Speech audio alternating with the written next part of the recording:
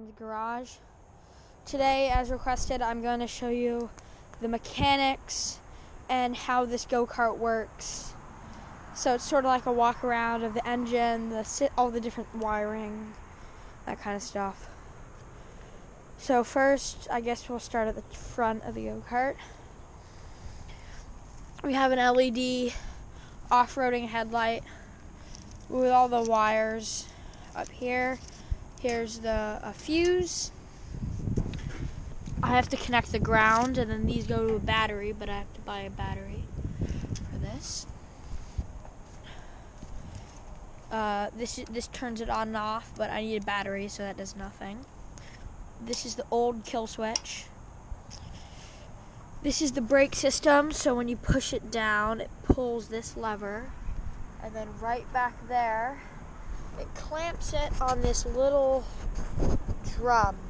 I don't know if you can see that. Sorry if it's terrible quality, but you can see it on the drum. And then the gas, it's sort of the same thing. Push it down, and it pulls on a little spring that pulls this bar right in there that opens and closes the throttle and the carburetor. And then over here, of course, you have the choke. That's run. That's start. So this just makes it richer. So it pumps more gas into the engine when you're starting it. This is the fuel petcock to keep the fuel from stopping it from going in and out of the carburetor. So that's off, and that's on. Carburetor is right here. Here's the fuel bowl, and then right there is the throttle. Air filter's under here. You can't really see it. Exhaust pipe. I put on the muffler, as you guys know. And then there's a spark plug. It needs replacing, but it works pretty well for how it is. And then pull starter, so you just pull that and it fires up, but it has too much compression to do it with one hand. And then right here is the on-off switch. So that's off, that's on, it's off, that's on.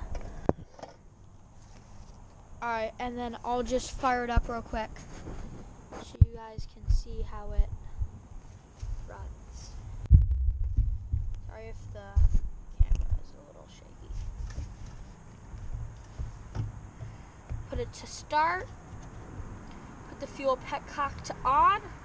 Go like this a few times to get some gas in it. Prime it once. Oh wow. Wait, sorry, I didn't turn it on.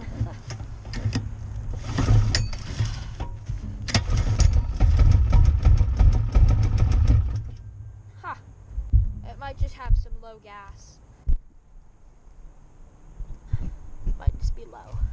There we go.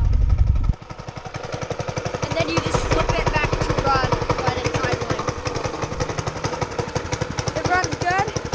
If you have any more questions about the go-kart or the motorcycle, or you have any requests of what types of videos you want me to do, leave it down in the comments. Thanks. Have a great day. Actually, no, I'm not ending the video right here. I'm going to turn this off real quick. I ordered new tires and tubes for my dirt bike, but those probably won't arrive for a while because of the coronavirus.